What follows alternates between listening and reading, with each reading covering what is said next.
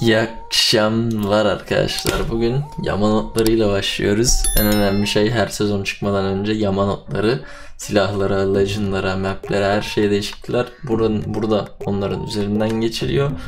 Ben de şimdi beraber üzerinden geçeceğiz. İngilizce yama notları biliyorsunuz zaten. Ben Türkçe üzerinden geçeceğim ama yani aynı zamanda aynı anda üzerinden geçip tercüme etmeye çalışacağım. Şimdi yeni Rajan Newcastle zaten bir önceki videomda da bahsetmiştim.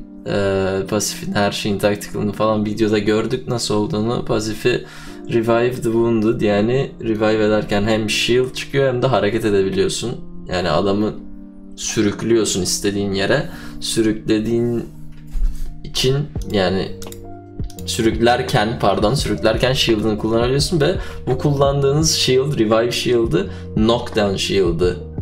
Yani Newcastle'ın knockdown shield'ı. Mesela mor knockdown shield'ınız varsa pasifinizde mor shield oluyor. Beyazsa beyaz. Hani çünkü onu kırabiliyorlar sıkarak da. Onu da bilmenizi isterim. Tactical'ı mobile shield, Gibraltar shield'ının ufak hali ve hareket ettirilebilen hali gibi. Güzel, bence bayağı iyi. Ultimate Castle Wall ben çok beğenmemiştim ilk gördüğümde. Hala da emin değilim. Bence çok güzel çok iyi olmayacak.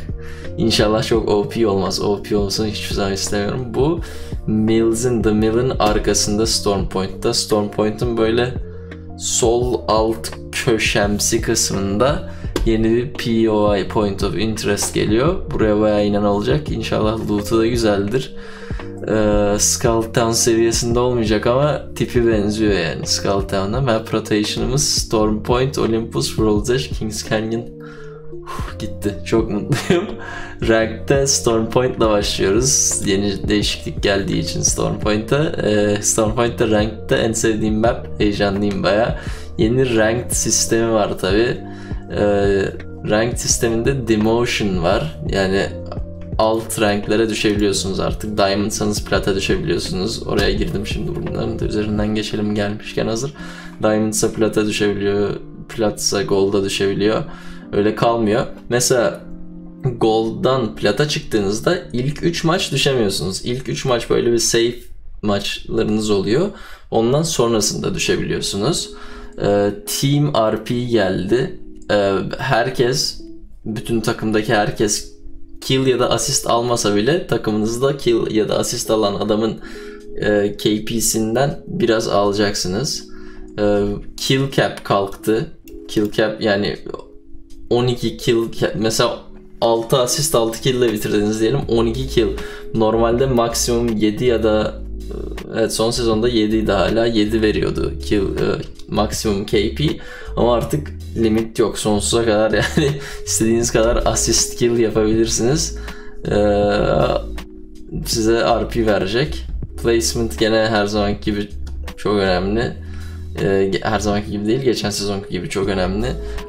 Bu arada her aldığınız KP bir sonrakinden daha az olacak. Hani 10. KP'niz 1. KP'nizden daha az işinize yarayacak. Daha az değeri olacak diyelim. Assist timer'ı yükselttiler. Eskiden 10 saniye içerisinde ölmesi gerekiyordu rakibin. Artık 15'e çıkarmışlar. Tier Demotion üzerinden geçtim zaten. Entry cost'lar değişmiş. Bunun durdurup siz bakabilirsiniz, yani hangi level'daysanız o maça girmek bu kadar RP'nizi alıyor. Değişmiş. En önemlisi değişmişti. Mesela eskiden Master 11 RP'den başlıyordu. Şimdi Diamond 11.000 RP'den başlıyor. O yüzden artık çok daha zor rank yükseltmek. Onun da nasıl olacağını göreceğiz. Kill Tier Modifier aşağı yukarı aynı, biraz daha az veriyor. Eskiden mesela lobinizde siz platsanız, lobinizde gold öldürürseniz daha az RP alıyordunuz ondan, artık %100 mesela fark. Yani %100'ünü alıyorsunuz, artık daha az almıyorsunuz, ama 2 fark olunca hala %70. Neyse, Patch Notes'a geri döndüm, yama notlarına. Orayı geçebilirsiniz eğer ranked ilgi alanınız değilse. Balance Legends, Fortified Legends'ın artık Headshot'tan daha az damage almıyor. Fortified 2 Legend vardı zaten, Caustic ve Gibraltar. Newcastle'ı bilmiyorum fortified mı. Headshotlardan daha az damage alıyorlardı diğer Legend'lara kıyasla. Ama artık aynı. Güzel. Crafting rotation. Flatline longbow çıktı. Craftlardan artillery rampage girdi. Ben sürekli artillery one yapacağım. Haberiniz olsun. En sevdiğim silah zaten. Volt hariç ama Volt artık care package'da çıkmıyor, care package'dan da. Rampage'i inşallah insanlar yapmaz çünkü nefret ediyorum. Ve Rampage'den de beter Spitfire çıktı care package'dan. Ona da geleceğiz zaten. Spitfire artık care package'da değil. Gold weapon'lar bu sezon Eva, Bow, Flatline, P20, Spitfire. Spitfire olacak. Gold weapon rotasyonu. P20 kullanırım. Daha eğlenceli yani. P20 ve Flatline eğlenceli olur bu arada cidden. Helmet'lara buff geldi. Damage reduction. Eskiden tamam. Helmet'lar daha çok koruyor seni artık. Helmet'ı almanın bir anlamı var. Headshot multiplayer. Kraber'a nerf. Neden?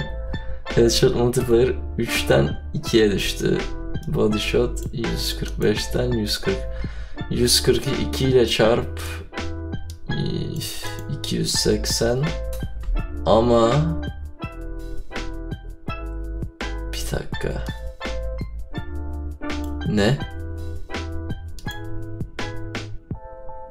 Tamam, Kraber headshot artık one shot öldürmüyor seni. Yani matematiğim doğruysa Kraber headshot iyi bir helmet'ın varsa one shot da öldürmüyor. Karşıyım bu olaya. Kraber one shotlaması eğlenceliydi. One shotlanmak eğlenceli olmasa da silahı en eğlenceli yapan şey buydu bence. Yani şu pro'ların ağlayıp bu tarz şeylerin nerflemesine çok sinir oluyorum. Bazı pro'lar çok ağlıyor. Imperial Hal ağlıyor. Neyse. Rampage reload time bayağı bir yükseltmişler, güzel. Rampage'e olabildiğince nerf gelsin bu tarz silahlara. Handling time ne işe yarıyor bilmiyorum. L-Star headshot damage düşürmüşler. Tamam. Headshot distance. Headshot'un distance'ı mı var? Overheat cool off time. Tamam. L-Star'a bayağı nerf gelmiş de neden? L-Star bu sezon sıkıntı değildi bence. Devotion'a nerf. Tamam, LMG'lere nerf gelsin. Gelsin. Herhangi bir LMG'ye nerf gelsin yani. Improve recoil at the start of the pattern. Oha, Havoc'a buff. Havoc'a buff mı? Havoc'a buff gelmesi manyak. Bayağı iyi bir olay cidden. Dual shell kalktı çünkü Mastiff care package'e gidecek. Spitfire back on loot, Mastiff care package.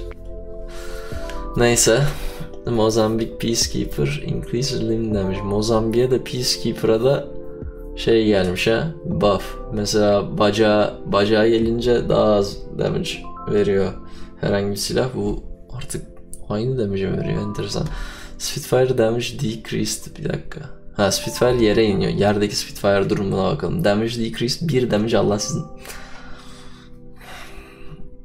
Purple Gold Mag Capacity düşürmüşler, tamam. Hipfire genişletmişler. Perlet Attachment Slot kaldırmışlar. Recoil daha zor olacak en azından. Headshot. Ya çok nefret ediyorum LMG'den. Şu oyunda LMG kadar nefret ettiğim bir şey yok ve bu silahı gerçekten istemiyorum. Bu silahı ve Rampage'i gerçekten istemiyorum. Mastiff'e care package'e göre buff'lar geliyor. Damage buff, stockpile ama buff. 28 ammo'yla alıyorsun crate'den, gayet yeterli shotgun için. Cell syringe daha az çıkıyor artık. %18 daha az. Neden? Enteresan. Shiva spin time decrease. Ha, buff. Rampart buff. Zekochi, izliyorsan videoyu, sana buff gelmiş. Amped cover deployladığındaki health'a bak, 3 katı neredeyse. Oha. Deploy time da azalmış. Rampart'a güzel buff gelmiş ha. Bayağı ciddi buff gelmiş. Can no longer freely spin. Oh. Yüksek level lobiler için zor olacak tabi. Uçarken sürekli dönemiyor Valkyrie'ler artık ama ben o shotları vuramıyorum, benim seviyemdekiler de vuramaz. Neyse. When going out of bounds. Out of bounds'a çıktığında hiçbir şey kullanamıyorsun. Hiçbir şey. Silah, ability, pasif. Hiçbir şey kullanamıyorsun. Bitti. Bitti yani. World's Edge. World's Edge'de değişiklik gelmiş. Yeni coverlar, lava sifon. Çok büyük bir değişiklik geldiğini düşünmüyorum. Yoksa trailerlarda falan olurdu. Termite. Arena umurumda değil, geçtim. İstiyorsanız bakın. Dur. İstiyorsanız bakın yani arenaya. Bug fixler geç. Xbox falan. Hadi yürü. Bug fixler umurumuzda değil. Pathfinder umurumda. Bir tek Pathfinder umurumda, o yüzden. Bakıyorum. New custom match mi? Custom match replacing custom match QoL system UI design custom match nasıl? Custom match mi geliyor? Eğer herkese açıksa bu custom match olayı bayağı enteresan olacak.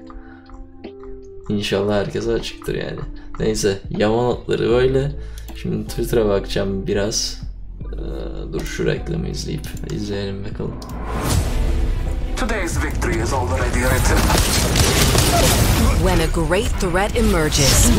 Buradan skin güzeldi. Diğer skinleri beğenmedim.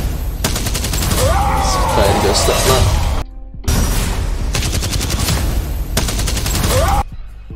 Spitfire'ın fire rate'ini duyuyor musunuz? Volt'la aynı neredeyse. Volt'u dinle. When a great threat emerges. Biraz fazla geri aldım. Ya abicim şu silah yerin dibine The champions among us must rise. What does it take to be a hero? Hi friends. Honor, İzlemedim ya. bravery, resolve. Stand strong. You should be careful.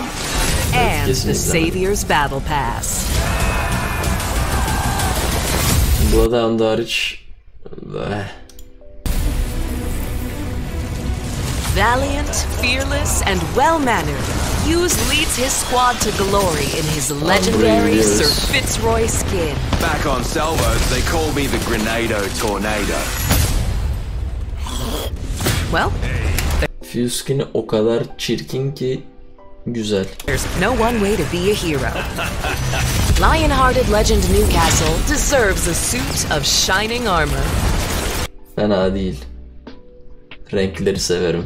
O yüzden fena değil. Yoksa dizaynı çok süper değil. Ride to the rescue with the Molten Soul legendary Spitfire and let no one fall in his epic firewall outfit.